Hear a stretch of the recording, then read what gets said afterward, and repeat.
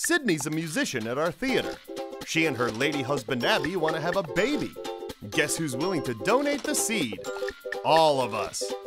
After some initial cuts, it's come down to these 6 candidates to battle it out for a chance at Inseminating Sydney.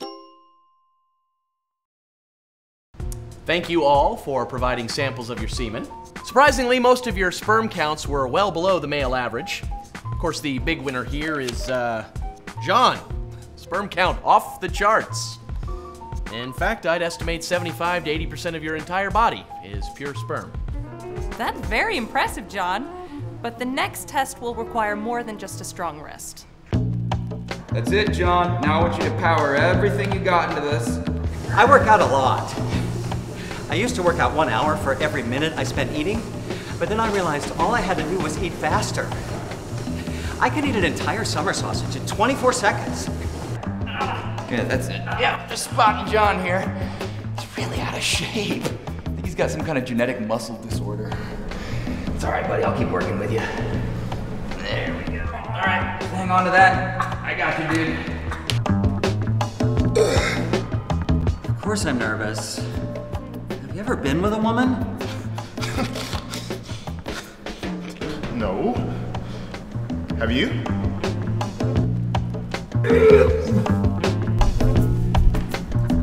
He didn't even get on the treadmill. He just looked at it and started puking. It was the summer of '87.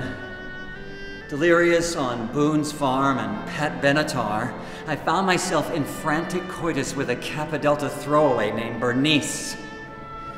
Everything was going smoothly until her roommate walked in and turned on the lights.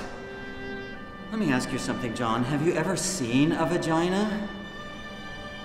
It's like a wet, whiskery, half-eaten Hot Pocket. The result of today's physical challenges are in. The winner is...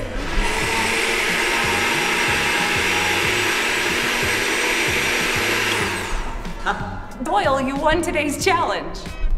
Oh, great. Ah! Well, gentlemen, good health is only one aspect of an ideal mate. For this next phase of the competition, we'll test your abilities using, arguably, the most powerful of tools. Your mind.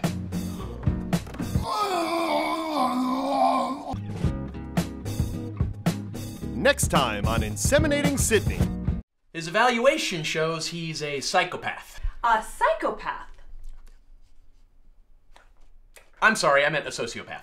Oh, thank God.